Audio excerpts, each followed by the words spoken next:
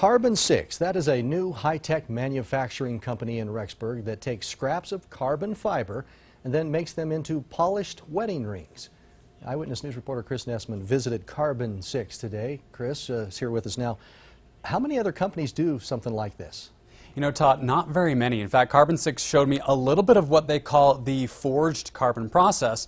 It was first invented by Lamborghini, and less than a dozen companies around the world use it. Take a look. In a backyard shed on the west side of Rexburg, a small company is taking flimsy carbon fiber leftovers and turning them into beautiful polished rings.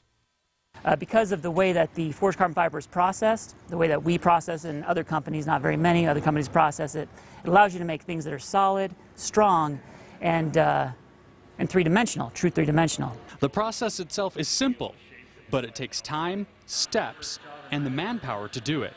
First part is creating the molds and the machines to do it. My job here at Carbon 6 is to design and produce all of the tooling and all of the machinery that we use in production. Once the mold is made, it's coated and protected, and then the loose pieces of carbon fiber are smashed into the rod-shaped molds. If we don't get it packed well enough, then we basically end up with a bad rod that we have to get rid of because we can't reuse the carbon fiber after it's been cooked. Then it's heating time.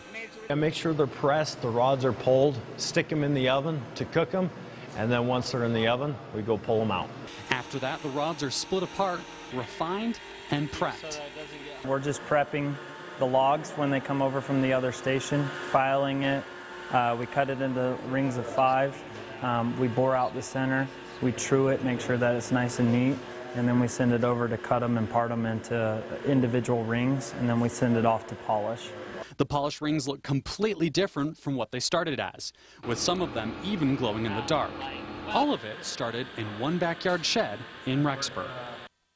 That's pretty cool. Now, obviously, Carbon 6 didn't show me everything in their processes, as they, like any other company, do have their trade secrets. So, you know, most of it, just not all. Reporting in studio, I'm Chris Nessman. They're entitled to that, you bet. Yeah. But the glow-in-the-dark kind of stuff, that'd be kind of neat. I like it. Thanks, Chris. If you are interested, we have a link to Carbon 6's website on our website. Just go to KIDK.com.